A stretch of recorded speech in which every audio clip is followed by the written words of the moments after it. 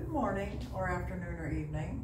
Hey there, it is Monday and we are going to be doing double two, but before that, some public service announcements. Today, the 15th, is the early bird deadline for weekend passes for Chicagoland, so get them today.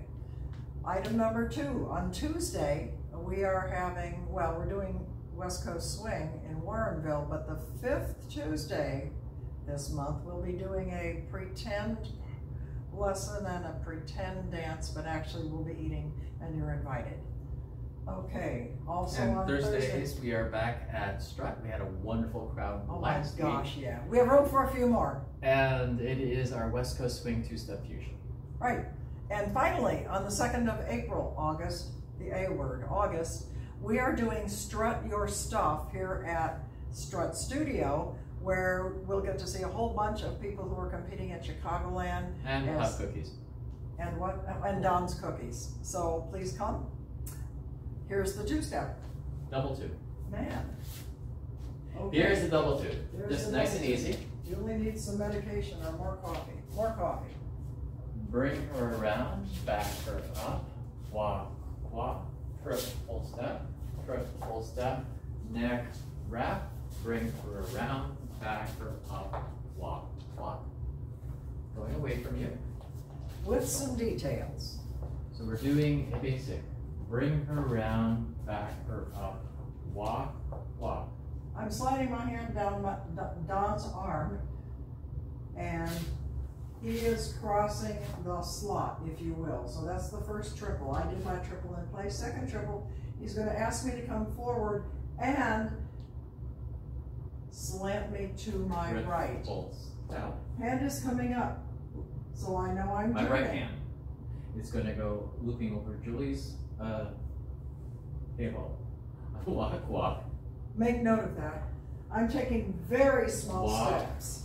Walk. But it's looking like it's a neck wrap, which it is for a split second. So hand drops down to my shoulder. He brings me around. Because I know that his head is there, I'm going to raise my arm and avoid his head most of the time. So a couple of things. So the basic we have, bring around, back her up, walk, walk. I'm going, Julie's going. So I'm literally staying in place because I need her to go in front of me. As I'm turning Julie and walking behind her, I'm going to her her neck, but I am also taking this thingy. I'm also taking no forward movement, so I can take Julie and bring her around, and then I can back her up. So don't try to run her over when you're behind. That's and it. Speed, no, that's speed from Okay. here. Bring her around, back her up, walk, walk.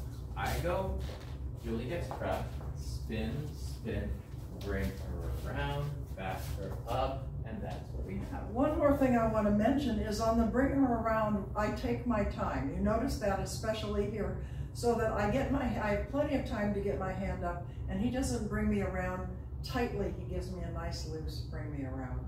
Yes, so for where her hand goes up. Yeah, so that this doesn't clobber me.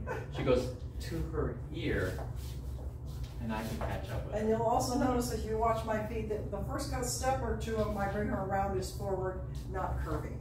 That's it. That is all. You're gonna like this. We'll see you guys on the dance floor. So long. Bye.